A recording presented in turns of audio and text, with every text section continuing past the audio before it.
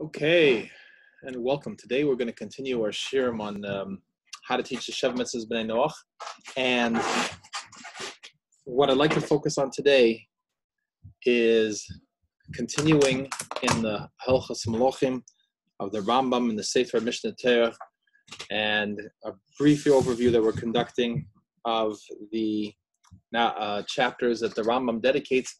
As we said before, this is really the preparation for the times of Mashiach, and just like the Rambam is bringing these halachas in Hilchos Melochim of what's necessary to transform the world, it's the immediate predecessor to the coming of Mashiach and the halachas of Mashiach, and that's because this is something that is very, very necessary. It's the hachana and the preparation and the reality of the coming of Mashiach.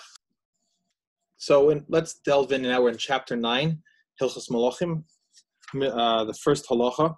And here the Rambam writes in a very interesting way, because he is explaining really the whole history of the building up of the mitzvahs. There's form that say that really the Taryag mitzvahs, the 613 mitzvahs, are actually built on the foundation of the 7 commandments that are given to all mankind. Sometimes he will learn the 7 commandments of the Sheva Mitzvos B'nai Noach. I think they're kind of like a subset or less than on the side, and that's absolutely not the case. The Sheva Mitzvos are actually the yesod of Hashem's blueprint for all of humanity. The additional mitzvahs are added on top of that, and we see that very clearly in this halacha from the Rambam. The Rambam is making it clear that there is a progression from this fundamental you say this fundamental foundation of humanity and civilization, and then there were additional mitzvahs that were brought into the forefront through God's command to the founders of the Jewish people, and then brought to completion through Moshe Rabbeinu, Moses on Har Sinai, on Mount Sinai.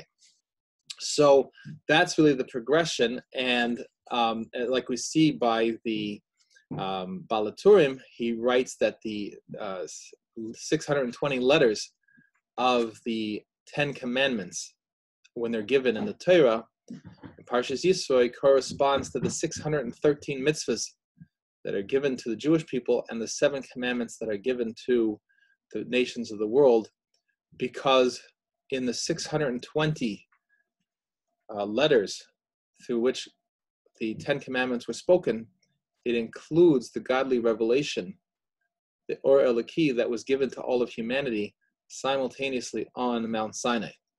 And this is reflected in the way the Rambam is recording over here, that at the beginning there were 6 commandments given to the first man: not to worship idols, not to curse God's name, not to murder, not to be sexually immoral, and not to steal, and to have courts of law to establish justice. So even though they're all received for us through Moshe Rabbeinu, and they seem to make sense, nevertheless, that we see from the words of the Torah that these were commandments. That there's psukim in the Torah that we could see that this is something that these 6 points were commanded to the first man. He doesn't bring what those words of the Torah are, but there's other Meforshim that do explain how to understand the verses in the book of Genesis as including specifically these 6 commandments. Then God added for Noach the Aver Min HaChai, which is not to eat the limb of a living animal, and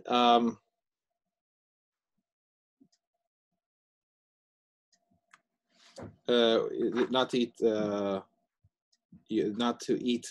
limb of a living animal, an animal while it's still flowing with its lifeblood, and that counts as 7 mitzvahs together. Now, this was the way the world was until came along Avraham, the forefather of the Jewish people, who we said before, Avram's special quality was that he took on this mission to teach the entire world about the knowledge of God and that God loves all of humanity. Avram came along, the Rambam says, and he commanded he was commanded additionally on the commandment to circumcise.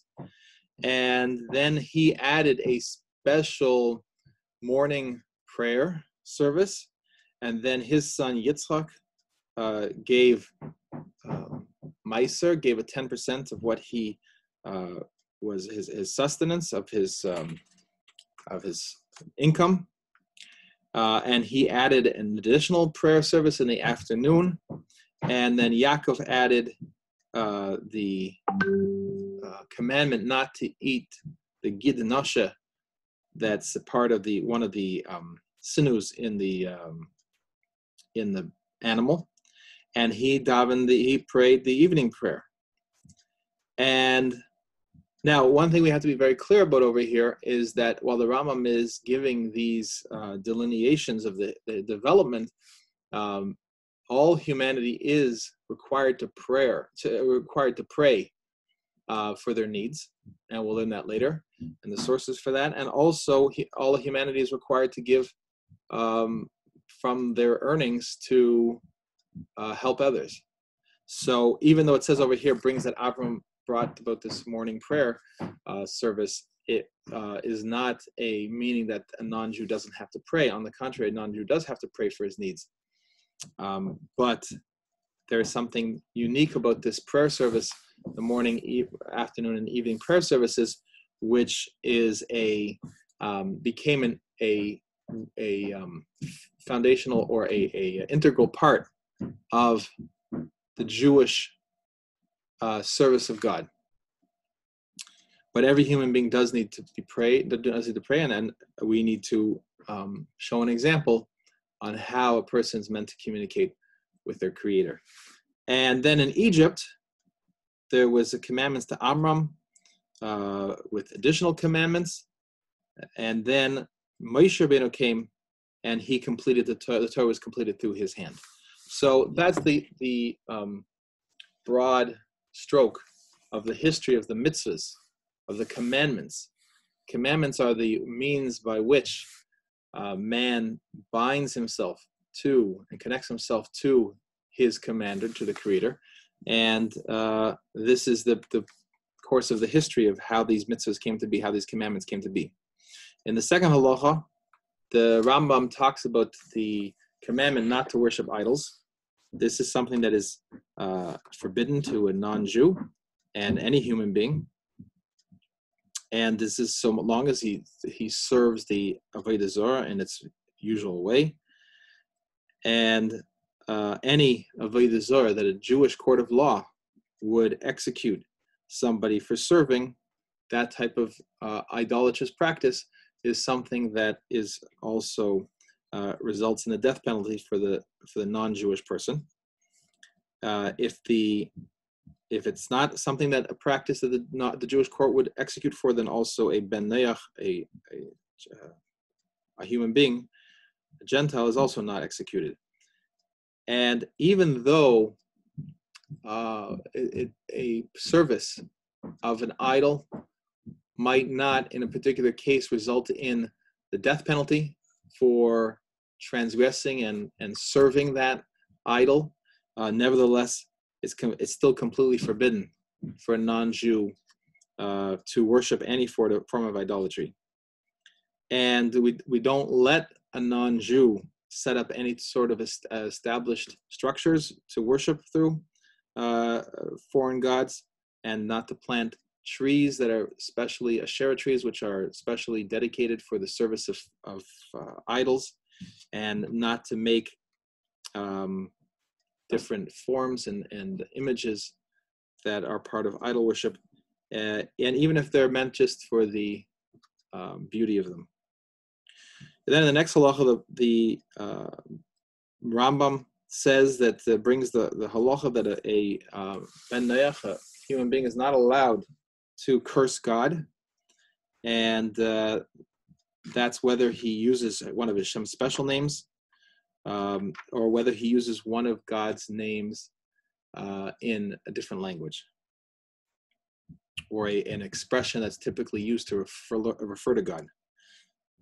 That's a more stringent matter that on the non-Jews than on the Jews in terms of this point about using other languages and so forth, and the nicknames or common vernacular expressions for God, as opposed to God's special names. And then in the fourth halacha, the Rambam writes here that a non-Jew, a human being who kills a human soul, even if it's merely a fetus in the womb of its mother, that person is liable for the death penalty. And that is very clear here, that abortion is forbidden for all of humanity.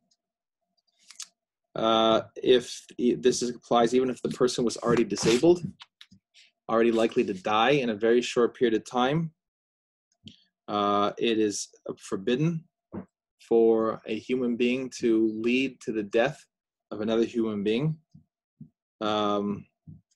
Or even if a person just takes a person and says they're not going to kill them, but they're going to put them, the example he gives is puts them in a dangerous situation that they will be killed in front of a lion, and then they're killed, obviously that person's liable.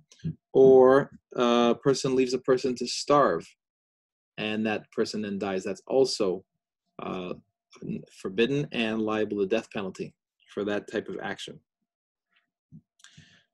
It's very fascinating that he says over here that if he's killing a person that's a wounded person, we see that today, unfortunately, people are losing track of the fundamental moral compass of humanity and beginning to be adopted in different countries and different states, physician-assisted suicide. And participation in this is completely forbidden for any human being to participate. And it is murder for a doctor to give a poison to a patient, even if the patient requests it. And here we see that this is referred to here in the case where the Rambam is saying, even if the person is a wounded person, or is a person who's not able to continue to live according to what meets our eyes, the fact of the matter is it's still murder to do anything to hasten their death. And that's something that as the educators for the world, the people who are entrusted with the responsibility to educate to the world, this is really our responsibility to teach this. And as teachers to the world, we have to recognize the responsibility goes to the extent that if a percentage of a person is a human being has lost sight of this principle and feels out of a sense of compassion that he's in favor of letting doctors kill their patients at the patient's request, that is a sign of the lack of teaching from the Jewish people, because we have become accustomed to society and civilization working on a certain level because of the extent to which fundamental Jewish principles became the norm within civilizations. And we assume that it's going to stay that way. But it only stays that way so long as the input is coming from those fundamental Jewish principles. And as soon as those fundamental Jewish principles are removed, whether taught directly by the Jewish people or taught by people who have adopted certain Jewish principles and certain Jewish teachings, when those no longer become the norm of education and the way a child is brought up, then people begin to make different calculations as to what is the basis, under what circumstances could they participate, or should someone be able to take their own lives or have a doctor kill them. And that fundamentally points, therefore, to an erosion in those pillars of human society that were based on Jewish principles and that became universal. And in addition, when I say Jewish principles, obviously these are principles that were taught, were commanded to Adam, the first man, and to Noah, his descendant, and when he came off the ark, and all of humanity before and after. But the Jewish people are charged with the mission of spreading that message. So we see today that the primary voices of carrying prohibitions on murder and so forth are either the vestiges of old laws that were enacted by people who were infused with a sense of the primacy of a human life, which came through teachings of Scripture, whether directly through learning the Jewish Bible or through learning the teachings of other or later traditions that adopted the Jewish Bible in whole or in part. And those then became the fundamental elements of civilization, and they are now taken for granted, except that since the other traditions have stopped, in many cases, teaching these principles, some have adopted thinking that reflects the ability of a doctor to kill their patient. And because most children are now educated in secular school systems where it is forbidden to mention God, and it is forbidden to mention that there's divine commandments, then most children are being raised increasingly with a complete lack of an understanding of any sort of moral compass.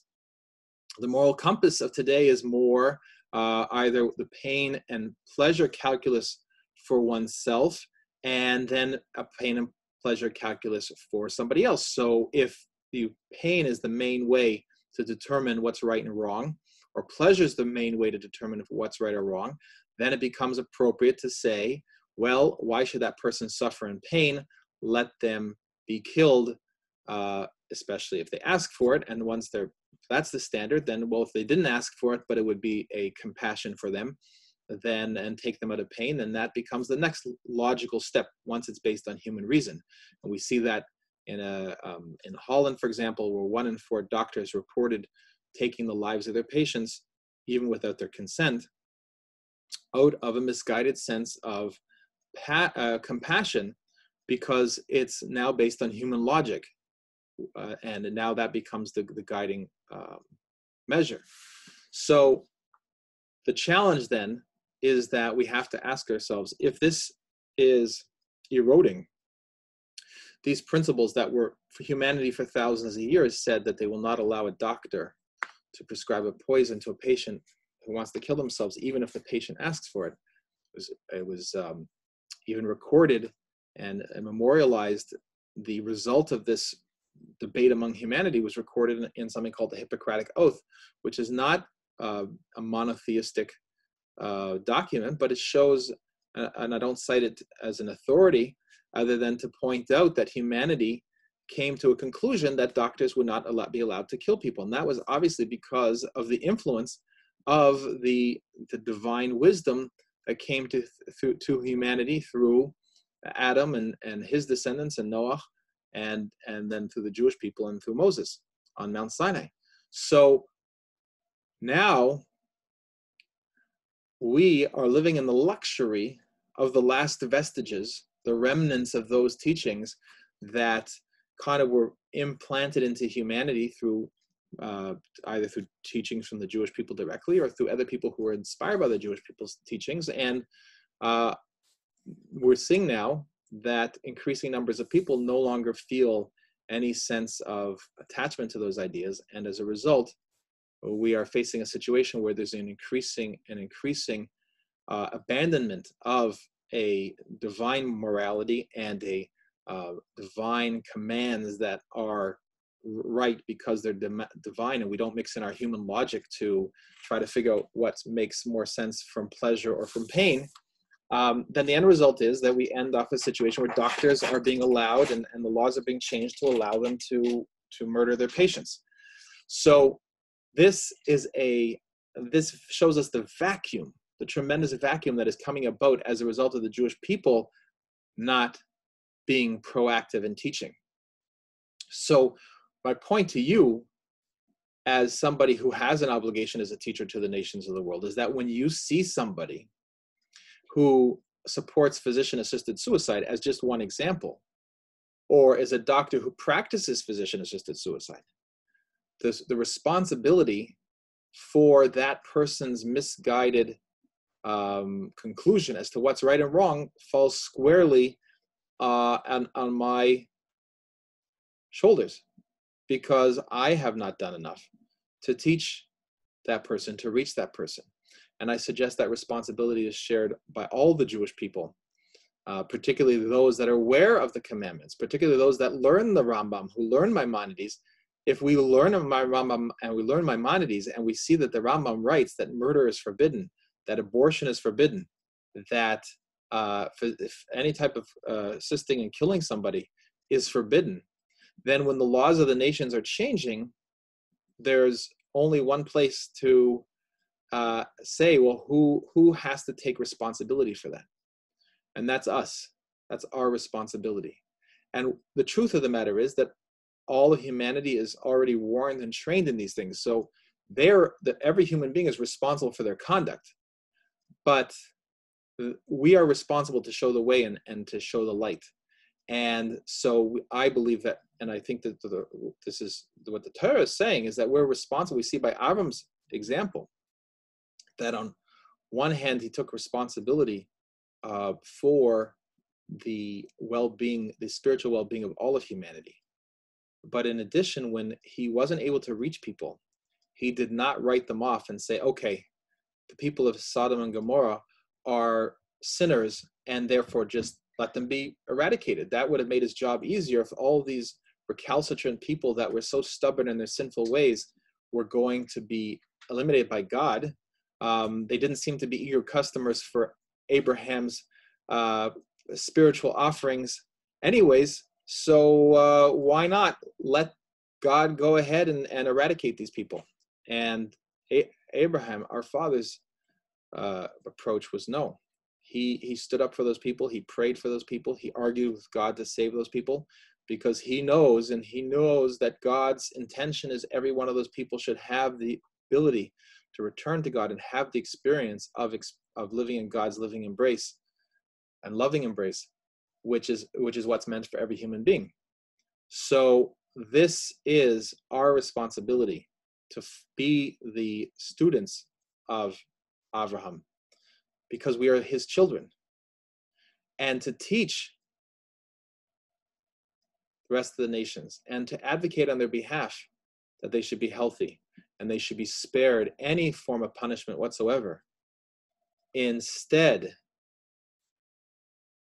we should be replacing the absolute void of spiritual light in their lives that come from the combination of completely secular schooling combined with atrocious television programming and movies that advocate the complete abolishment of any right and wrong, and expose a person to images and glorifying acts of murder and other immorality.